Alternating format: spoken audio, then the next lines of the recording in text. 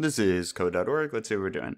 Changing variable values. These two flowers use a single variable to store their petal size, but the value stored in the variable changes in the middle of the program. Do this, run the program several times to see how it works, discuss the code with your partner, change the program so that the flowers have random petal sizes as in the image. Okay, run the program several times. Change the program so the flowers have random petal sizes. All right, let's see. What's going on here? So I create this variable up here called petal size, but it's not equal to anything yet. I'm just making it. We paint the background green, and now I say, hey, remember that variable petal size? Boom. It's now equal to 30. And then we draw 1, 2, 3, 4 circles. What size? Well, their location first. Here's this first one, 75, 100. Let me do a grid, and let me hover over. So circles are drawn from the center, so 75, 100, it must be this little purple one right here. Now, what size is it? Well, it's width, right? Ellipse, width is petal size. The computer says, what the heck is that? Smack. Oh, okay, you mean 30. Height is petal size. Wait, what? Smack. Okay, you mean 30. So it's a 30-30 circle at that location, and here's all the other petals.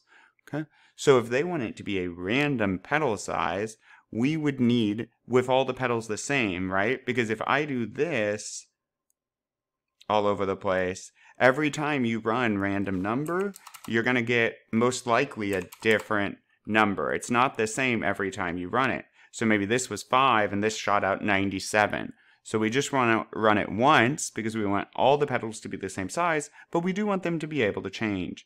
So I'm going to keep in mind that number 30, and maybe I'll start with 30. And now when we run this program, petal size is going to be equal to anything from 30 to 100.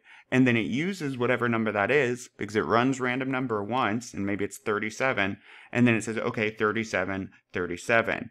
Oh, okay, 30. It's not like it runs random number again. That only runs once. Petal size is that number. And then we use that number all throughout. But it looks like we hit down here, and that's why this will be a different size. Boom.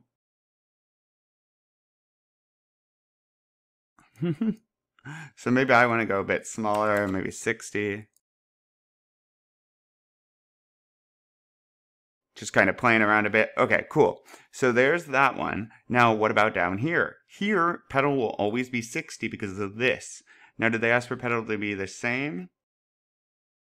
Nope, we can make them random. Okay, so now we'll just randomize it again.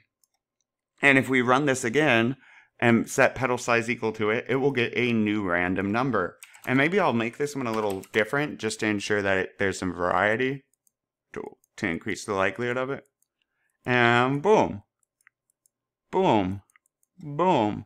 And we could make them the same. They'll still be different almost every time, because it's grabbing another random number whenever we ask it to run that. Cool. Onward.